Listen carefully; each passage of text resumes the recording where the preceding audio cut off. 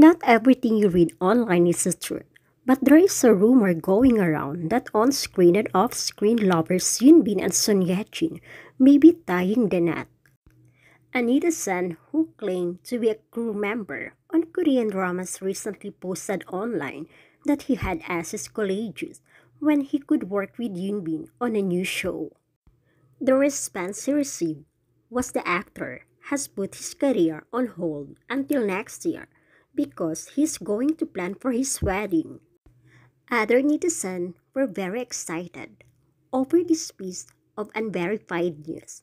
The Korean media has been speculating about the BinJin wedding for some time.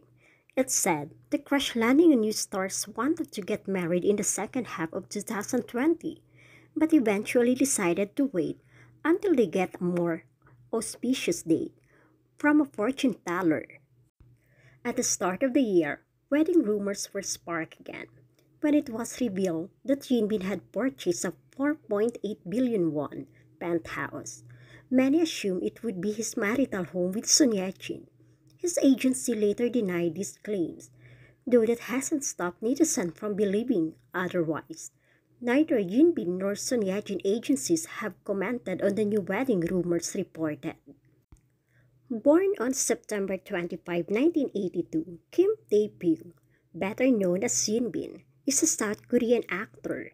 Yunbin first gained wide recognition for his role in the 2005 romantic comedy television drama My Name is Kim Sam-soon.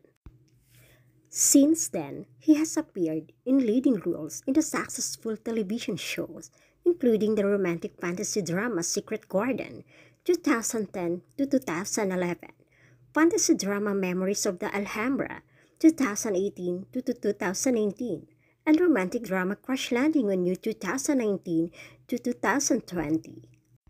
Yunbin's popularity grew as he starred in a series of box office hits: the action thriller Confidential Assignment 2017, the crime thrillers The Swindlers 2017 and The Negotiation 2018, as well as the zombie horror Rampant 2018. He is one of the highest paid actors in South Korea.